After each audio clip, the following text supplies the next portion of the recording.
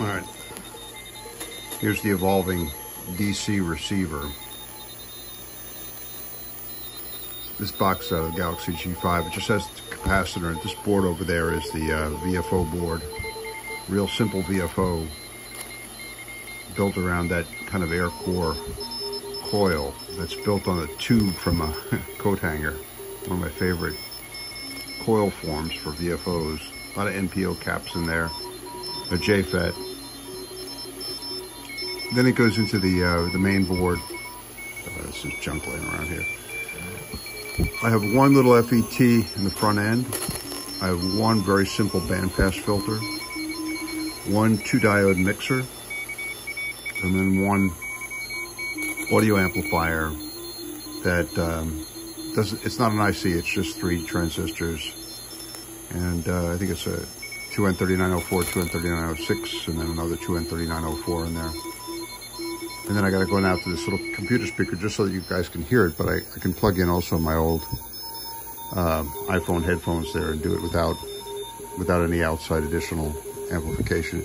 40 meters it's in the afternoon right now. There's a lot of CW signals out there.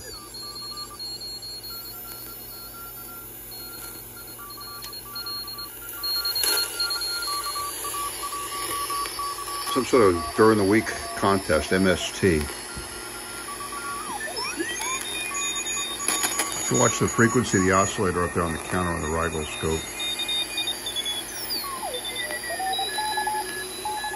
Plenty stable.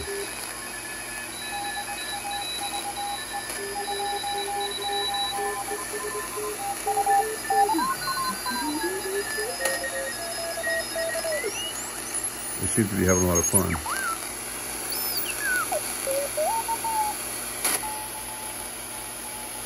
'7057 Straight Key Club, Straight Key Century Club.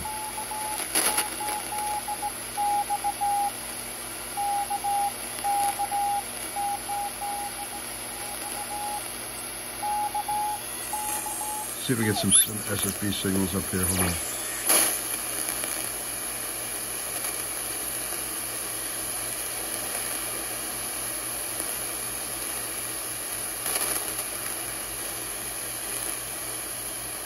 Much SSB activity. It's all down CW right now.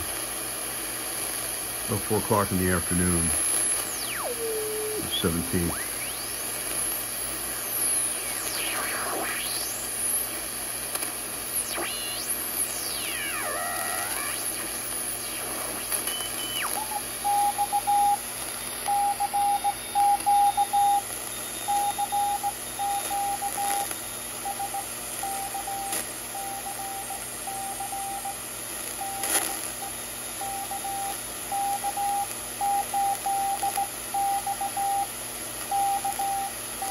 Somebody call KK4DAS. Call him.